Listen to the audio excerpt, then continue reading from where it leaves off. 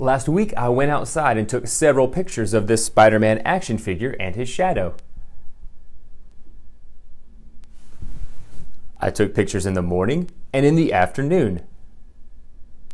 Here is what Spider-Man and his shadow looked like at 8:50 a.m.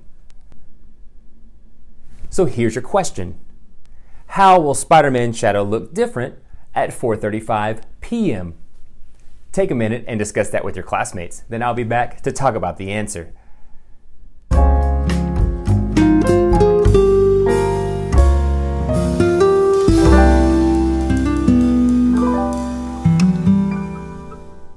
The changing appearance of shadows is caused by the rotation of the Earth.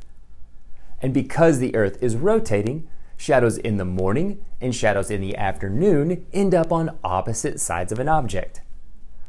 So if this is what Spider-Man's shadow looked like at 8:50 a.m., then I would expect his shadow at 4:35 p.m. to be on the opposite side. And that's exactly what we see. At 4:35 p.m., the shadow is on the opposite side of Spider-Man. I'm sure understanding that shadows in the morning and shadows in the afternoon are on opposite sides of an object is what you and your classmates came up with. So keep up the great work, and I'll see you next time.